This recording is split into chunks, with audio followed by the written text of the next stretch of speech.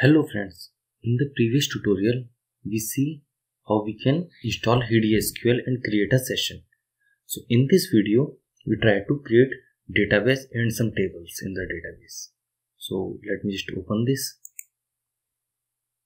Let me just create a database inside this. So this is our session testing. So I need to create a database inside this. This is the default databases and this is my for life frame.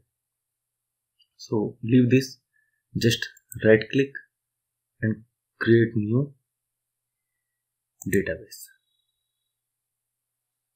So I give database name as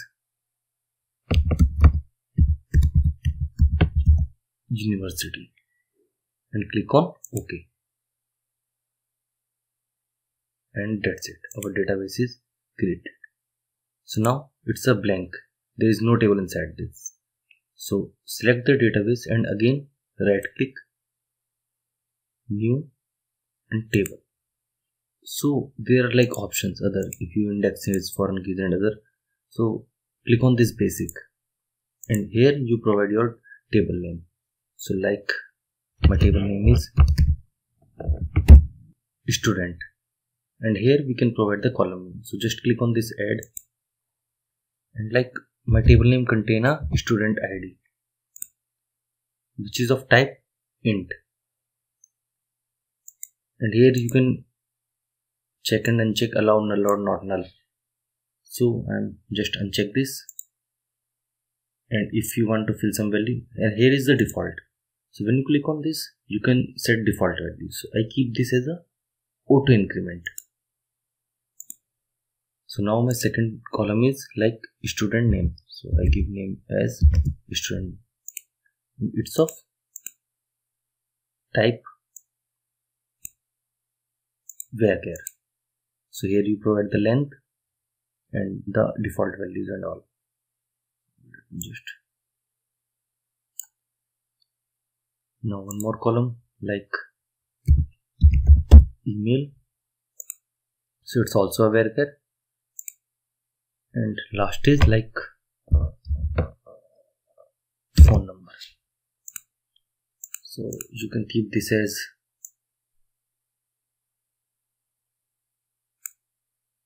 big int or something, but I am going to this varchar also. So now this is student ID and we want to create a primary key.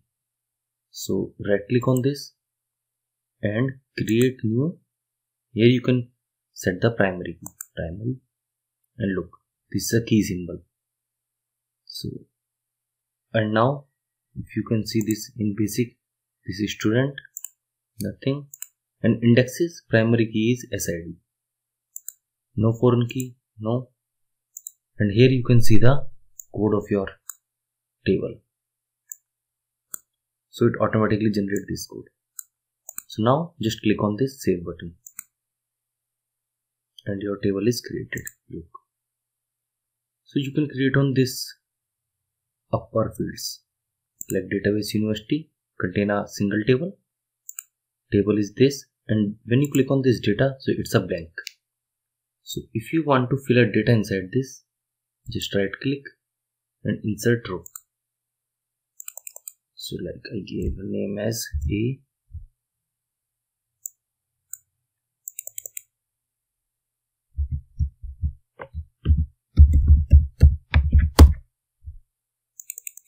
And the phone number is like something that.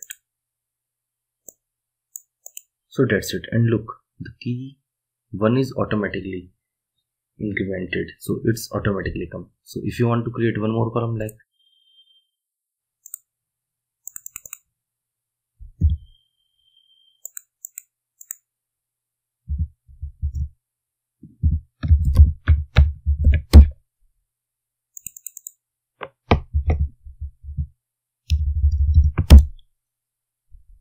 so when you click this and look, second entry, and here you can see the insert statements. So this is a simple table which contains two fields. If you want to delete some data, you can click on this and here is delete selected row. Here is also this delete and add. So like delete one row, delete select. you can also duplicate this row like this, and here is option duplicate. So all the keys are same, and this automatically change to 2 or 3 because second we are deleted. So as you can see, we have this email ID, and email ID is also unique, so you can alter the table also.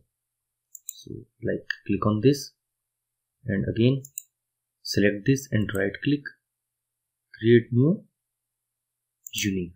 So it's now red, so red belongs to unique in this, and click on this save. So let me enter one more field with the same value, and here I provide the same value. So let me just click outside and look, duplicate entry for key email. So this way you can provide the duplicate and other fields also.